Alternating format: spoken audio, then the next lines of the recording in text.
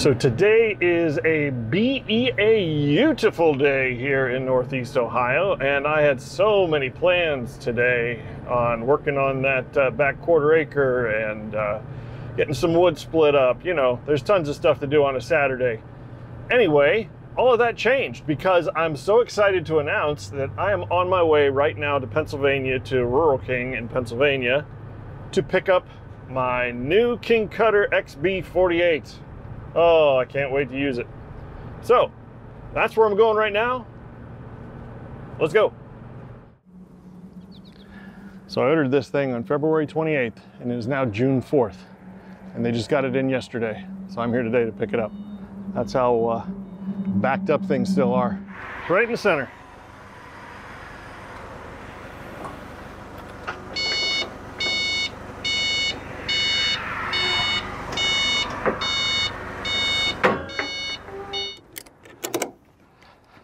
That's not going anywhere.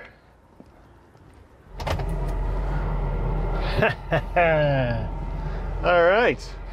Everybody knows how exciting it is to get a new piece of equipment. It's awesome. New toys.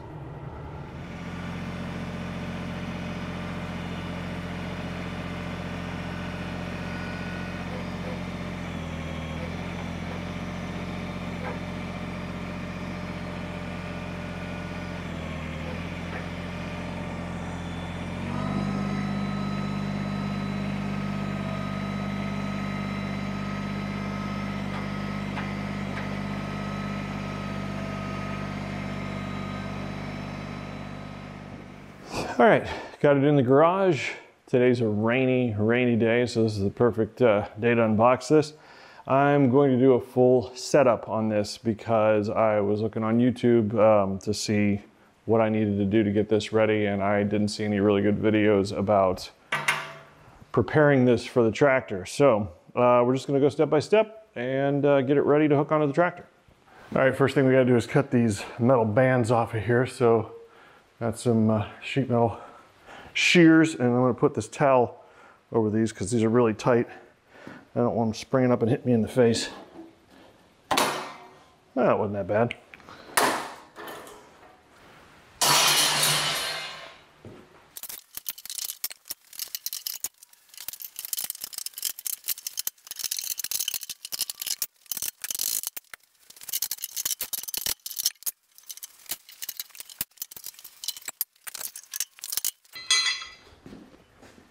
Just decided to put that kickstand down before I take the rest of this apart, keep this thing from falling over on its face.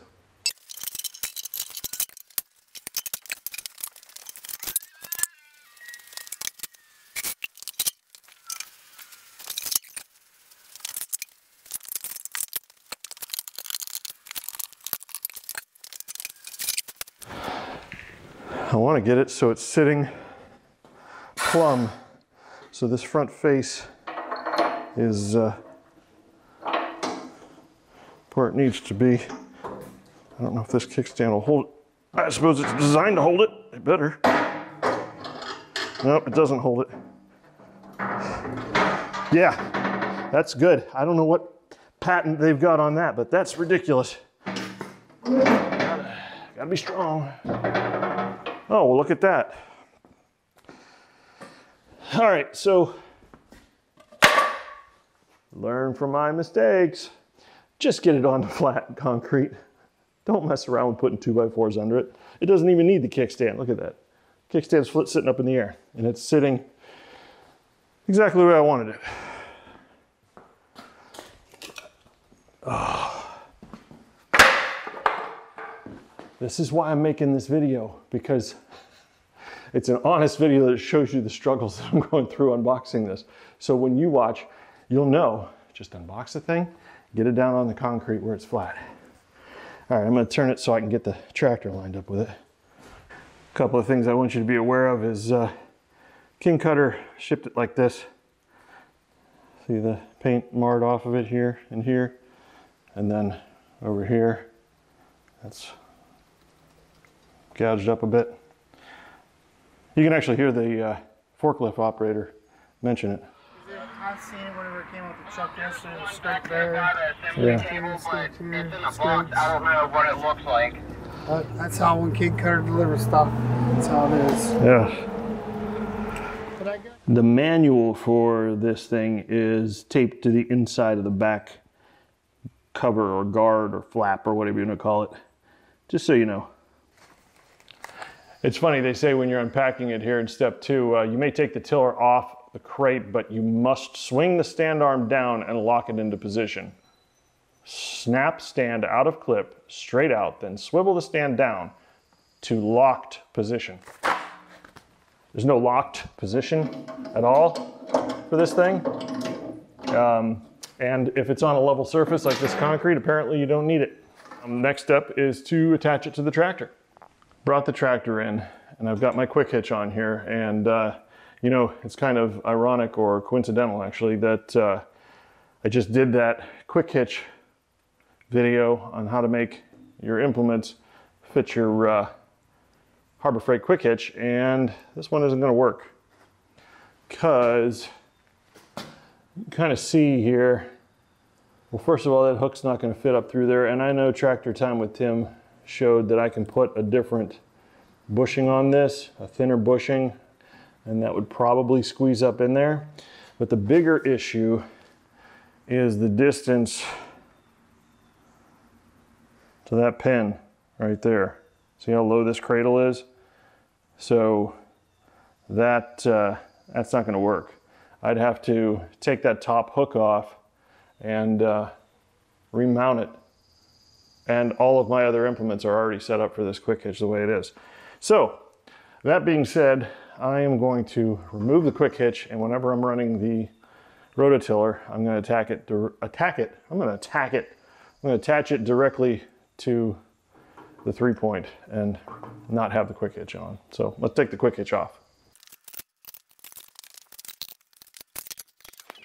It's really not that tough. I got this idea from Tractor Time with Tim.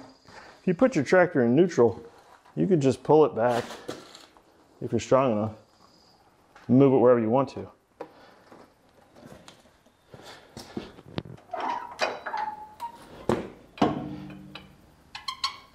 Yeah, looks like I need to come back a couple more inches. So this is fun. I love stuff like this.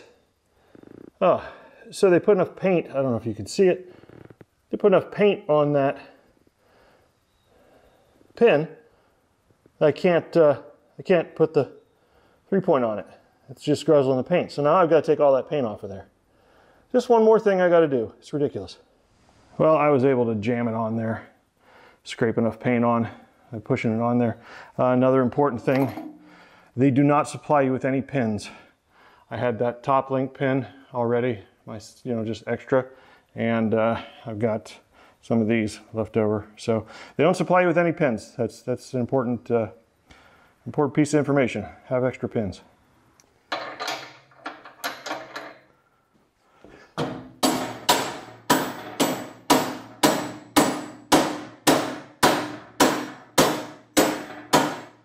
There we go. Shouldn't paint those.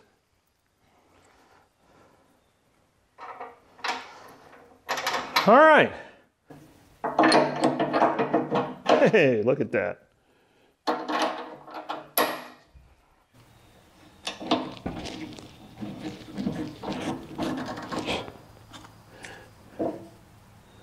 All right, perfect. Next step is to install the back plate chain. I should mention it's probably a good idea to hook this unit directly to the 3-point hitch without the slop of a quick hitch. I just feel good about that. Just so you know where we are, we've got it attached to the tractor. We have no PTO shaft attached yet, and everything is put together the way it's supposed to be. So I suppose I can put that kickstand, that patented kickstand back up. So I have never used the rear PTO on this tractor. This is the very first implement that would require it. But what I understand is it's a good idea to have your PTO set to the mid PTO only. Not there and not there. That way you can rotate this PTO connection however you may need it when you're putting the PTO shaft on.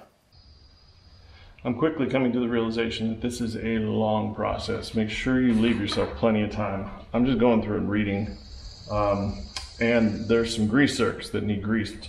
It'd be easier to grease them while they're off the tractor here. There's one right in here. So I'm going to go ahead and do that. Pull apart PTO shaft and attach outer section to the tractor PTO output shaft. Be sure to pull on PTO shaft section to ensure the yoke has locked into place. It is definitely locked into place. Place and hold the inner PTO shaft section next to outer section and check if PTO shaft is too, well, I know it's too long. Each section should end approximately 3 inches short of reaching the U-joint shield on the opposite section. This is super frustrating. You see that right there? Of course you see it. I'm holding you right next to it.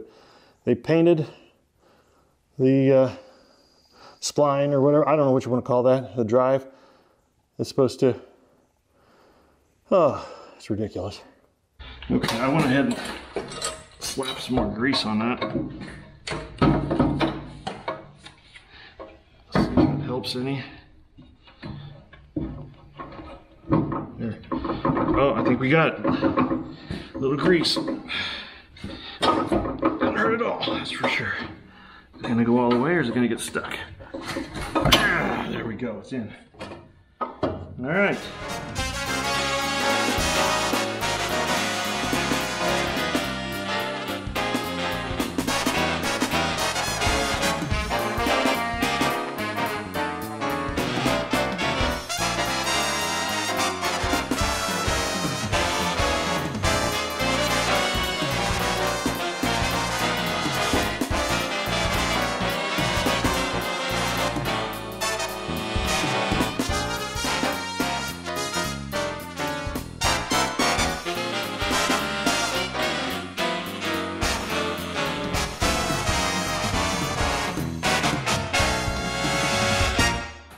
All right, everybody, here's where we are.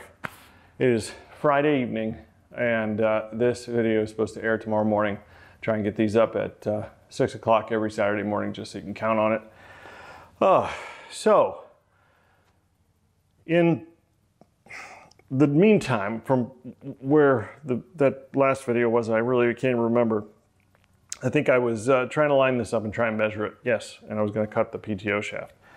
I went on Facebook to a BX forum group, the I Have BX Owners group, and I asked on there because, man, is that a good site, a good group. If you own a Kubota BX and you want information on everything about the Kubota, try and join that Kubota BX Owners group on Facebook. Anyway, when I got on there, long story short, some of the guys let me know, they said, hey, if you're not using a quick hitch, you really should consider maybe using Pat's quick hitch. And I thought, wow, Pat's quick hitch, and of course I watched some YouTube videos on it. It'll fit just about any implement, really. There's no, it hooks to the bottom 2 pins and then you connect the top pin yourself. So the first way to measure this, now I've got the Pat's quick hitch on, measurements are going to be different. The first way to measure this that I saw that was credible was Tractor Time with Tim showed. You line this PTO shaft up and it's all the way contracted is what he called it, and it's 1 inch away from the drive there, the rear PTO drive, okay? And then all you need to do then is measure right here from where you're going to hook this up, and it'll tell you, I'll set that on the ground, it'll tell you how far you need to cut. So I'm going to measure from this edge to this edge, and that looks like approximately 3 inches. Okay, so I would have to cut 3 inches off of that, but the only issue I find with that is that's not the shortest distance that this will be. If I lifted this implement all the way up, that would be the shortest possible and that could drive that shaft into the, break all kinds of stuff. So another way I saw to do it was to measure, this was everything attachments, Travis. He measured from there out to where this would be, and then also measured from here to the edge and got a measurement. And it's almost like doing the same thing as what Tractor Time with Tim is doing. But once again, this is not at its shortest distance between that drive and this drive. So I'm going to set it up one more way, and we're going to try it. This is John Ritter on Ritter Bit Will Do, the way he did it, and I really like this because it seems to be fail-safe. You're not going to drive this PTO shaft through your tractor or break your implement. So let me get that set up. All right, here we go. You know, I don't have some kind of weird tractor. This is not, I mean, I don't know if they're making these things for other types of tractors or what. This is all the way out. Maybe that'll go out more. Hold on. No, that's the wrong way.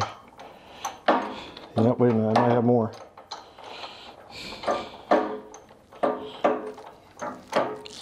Make sure that's all the way.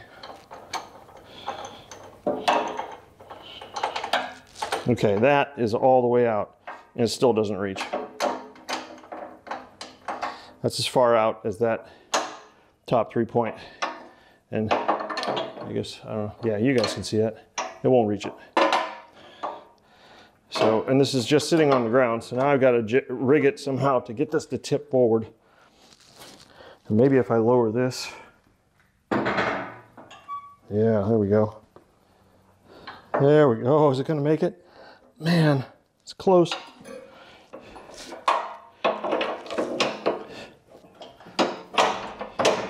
Yeah, all right. So, using the pats, because that adds about 4 inches, I think.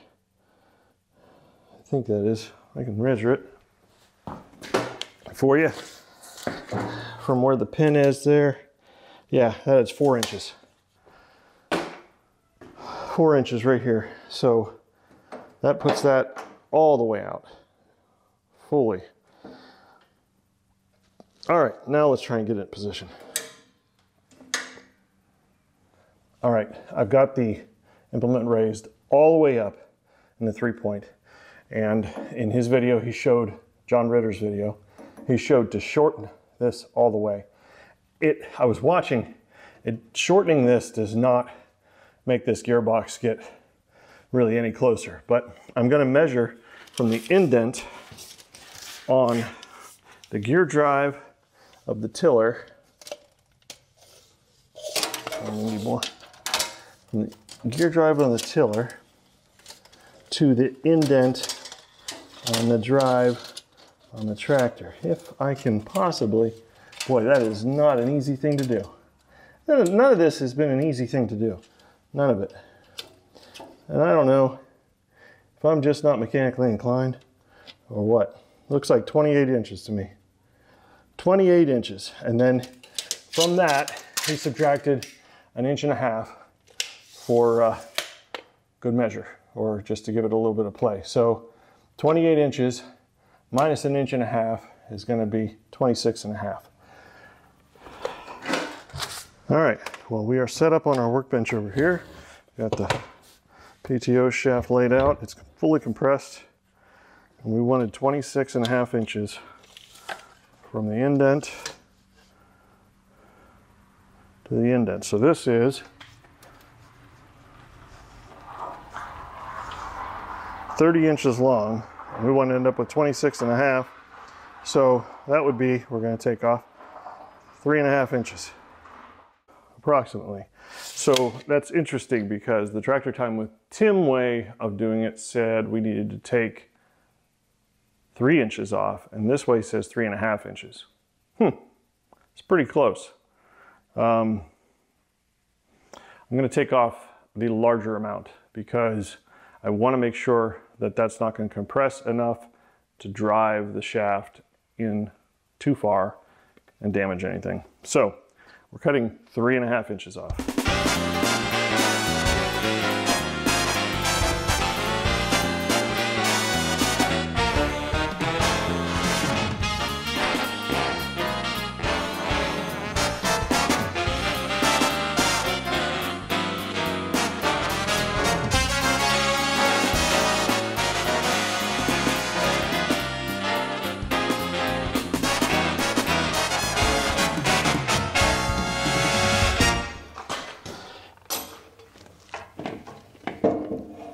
All right, let's try that again. This way first, then on here.